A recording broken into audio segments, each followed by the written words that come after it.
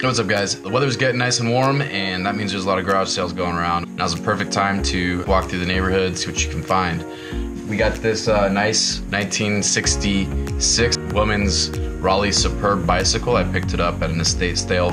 It is definitely going to be a fun bike that's going to turn a lot of heads.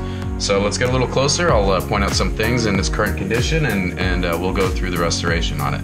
Alright, so the first thing I do want to point out is it does come complete as the original bicycle, right? So we have all of the original Raleigh components, the crank arms, the old pedals. These do have a lot of wear on them. That's okay. And probably the thing I'm most excited about is the Stormy Archer internal 3-speed hub. Now this old Stormy Archer hub, I can't say it works great because I haven't used it at all, but you can see Stormy Archer embossed decal right there. We're going to be taking that apart and rebuilding that. We have a lot of chrome on this bike, or at least potential for chrome on this bike. And up here we have the old original 3-speed Stormy Archer shifter.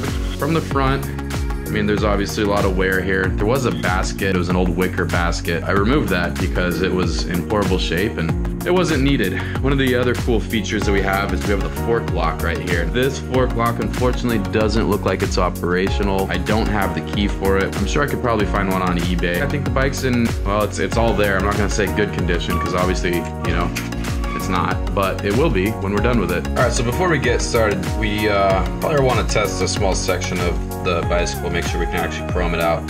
So I'm gonna use a collection of different products that you can get at your local hardware store. So to start off, first we're gonna use Loctite rust dissolver.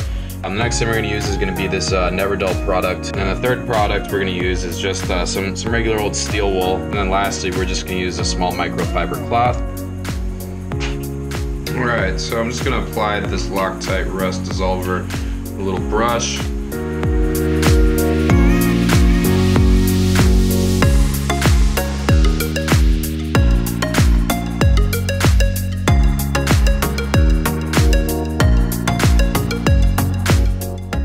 So while we're waiting for all this to cure, let's go ahead and start taking some of the components off the bike and getting it ready for this awesome restoration that we're going to do.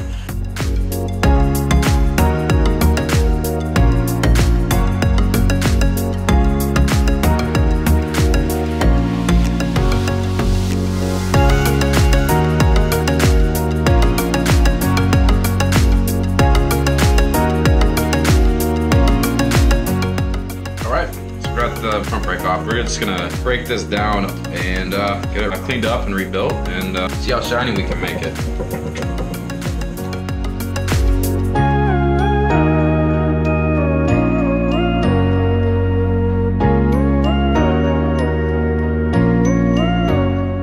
Let's go back to this guy here.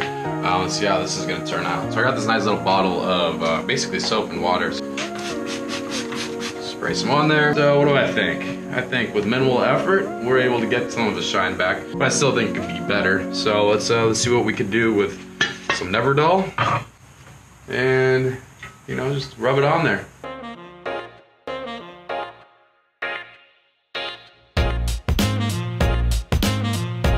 And we're gonna take a little section of this steel wool.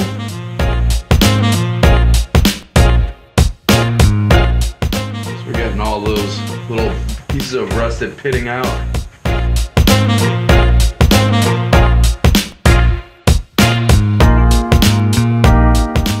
Cool.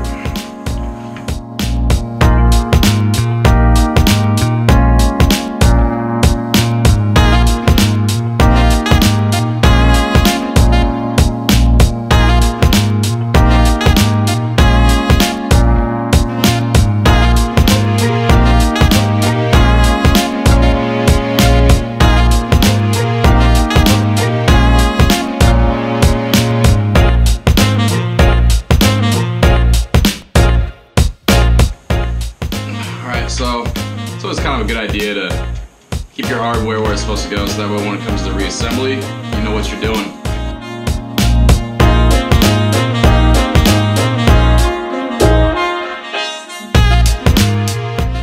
Bolts here are pretty stripped out and pretty rusted. I'll be able to clean them up enough, but we're not going to be able to get those to shine again, so that's fine.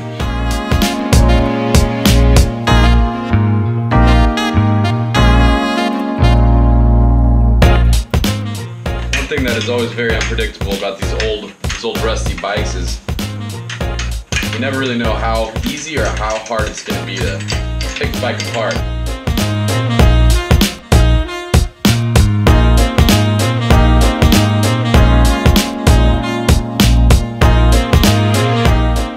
And one thing I have been noticing about this build, this bike in particular, is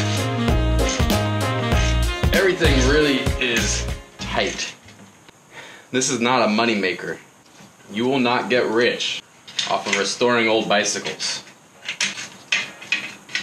What you will do is you will enjoy yourself.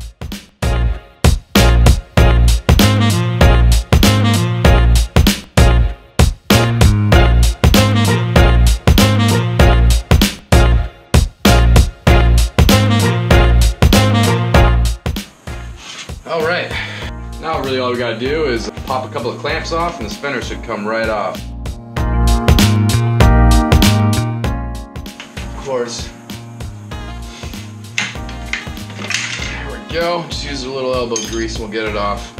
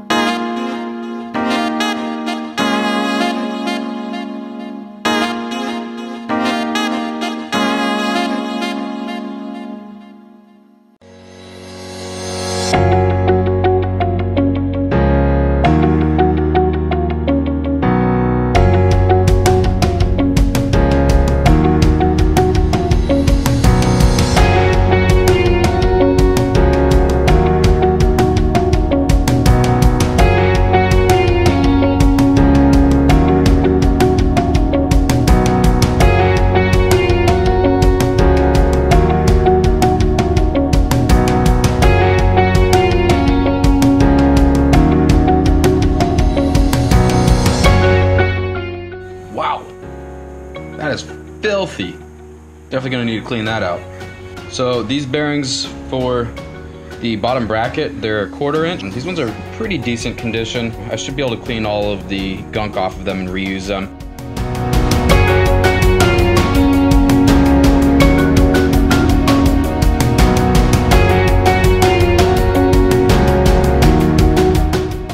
So this is the removable cup for the left side. On the right side, the drivetrain side, we can call it a stationary cup. And we're actually gonna leave that one in place. That way when we reassemble the bike, everything is kind of aligned the correct way.